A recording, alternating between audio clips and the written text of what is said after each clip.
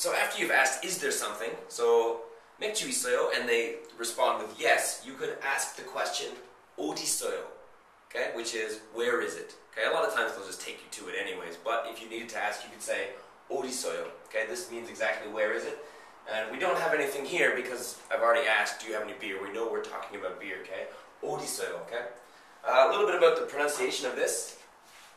Here we have an E, the E vowel, and here we have the E sound as well. Okay, this is going to combine into one E sound. Okay, so 어디 있어요? Okay, 어디 있어요? Okay.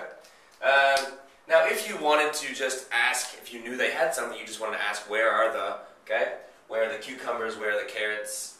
And the strawberries? Okay, we could just put whatever we want again on the front and then say this. So we could say 오이 어디 있어요? Okay, 오이 is cucumber. 오이 어디 있어요? 당근 어디 있어요?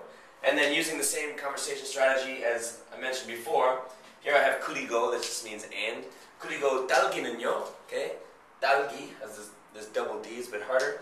딸기는요? Okay, so where are the cucumbers? Where are the carrots? And how about the strawberries? Okay.